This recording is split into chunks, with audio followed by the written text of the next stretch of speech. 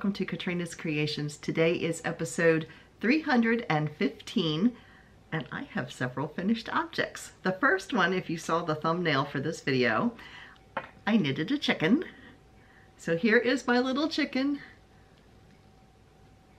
It's a whimsical chicken. I didn't want to have a totally brown chicken. I thought it would be boring. So yes, here is my little knitted chicken. This is for a craft fair. And I think when I make this next time, these cute little feet, when I make it next time, I might put like either a sweater or an apron on it. So I could do this body. It's all done in, the body itself is done in one piece. So I could part way through the body, like have a little apron come down here and end over here with a little crocheted edging to it and a little bow to tie it in place.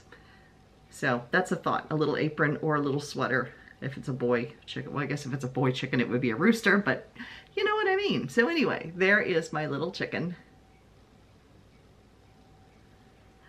My other finished object, I have not blocked yet, but I finished the Yakima cabled scarf. So like I said, it has not been blocked yet. There was some thought, because my blocking boards are upstairs and because of my knee surgery, I can't go up the stairs yet.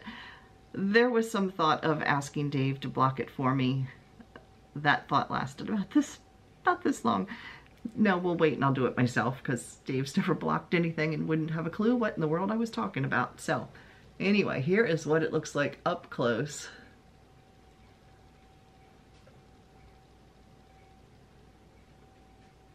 There you can see it. I think when it stretches out, without it being stretched out, it's about 8 inches wide, maybe. But I think once I block it, I think I can pull it out to about 10 inches, between 9 and 10 inches. And it'll also get longer. As it is right now, it fits like this, which is perfectly fine.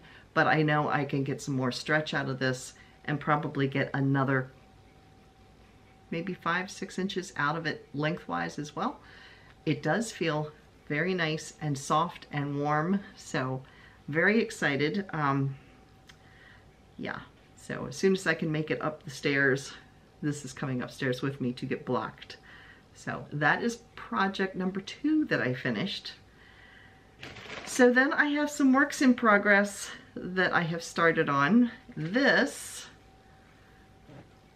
is a rabbit. It does not look like a rabbit right now. I'm getting ready to do the legs from here and then the arms get attached and the ears. This is a tutorial. It's for a free pattern. It is on La Petite Saint Crochet. Has this pattern. It's for, it's called a Biddy Bunny. And those of you who are crocheters, give me a little help with this. I am using the right size yarn. It calls for worsted weight and a 3.5 millimeter hook, which I am using. I don't think I'm a loose or a tight crocheter, as you can see here. I think I'm kind of average. But this is bigger than hers. So I'm not quite sure what I've done. Right now it looks like an ET or an alien, but it is going to be a bunny. But this is her Bitsy Bunny pattern. It's a Benjamin bunny. It's the boy bunny. It gets a little scarf on it. I'm not sure if I'm going to do the scarf or something different. We're going to wait and see what the bunny looks like when we finish. So if you have ideas as to why my crocheting looks bigger than hers, please let me know, because this is probably a quarter bigger than the one that she's doing. And like I said, I'm using the right size yarn, right size hook. My tension seems to be okay. I will say when I crochet, I do not crochet at the hook. I tend to go all the way up the shank. So I don't know if that makes a difference. I don't know. But anyway, if those of you who are more experienced with crochet, please let me know down below in the comments what you think might be the problem. So anyway, that is one project that I'm working on. Then I started, and there's more about this later in the video, but I started a mitered square. This is not going to be a blanket this time. This is going to be There, we get it to focus a little bit better. This is actually going to be a cardigan or a top. I'm not sure which. I like making these mitered squares. They're just fun, and I was in the mood to do it, and I've got a bunch of scrap yarn.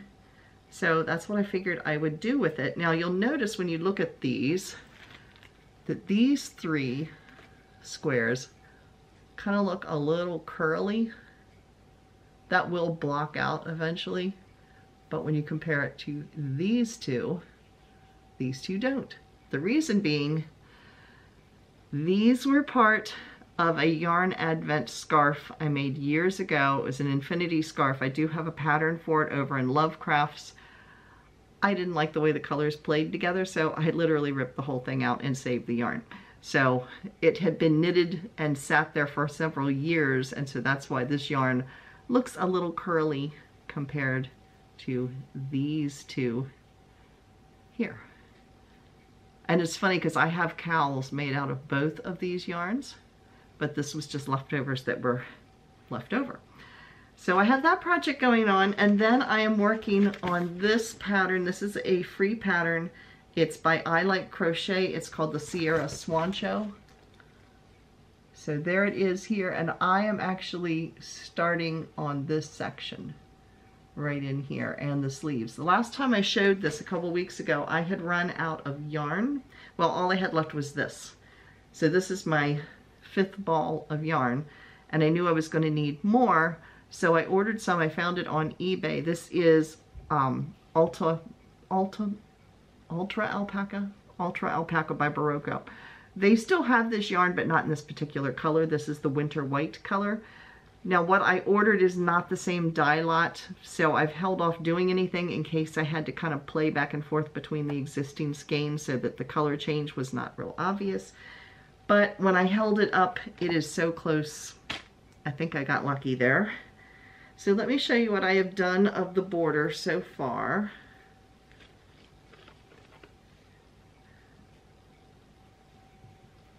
Let's see if I can hold it this way. There, you can see it. It's like shell stitches, so I've gone one time around. Well, I did the increase, and then I've done the shell stitching right here one time around. So I haven't gotten all that far because the yarn just came in the other day. But here is what it overall looks like right now. This is one of the arms. So there it is, and I could use this as short sleeve, but I've got the yarn. I'm going to make it long sleeved. That's the way it's written, and there it is here. So yeah, and you wear this over top of something because it is definitely peekaboo type of, and you can see even in this picture she's wearing it over top of like a tank top or something. So yes, so those are the projects that I am working on. What have you all been working on this week?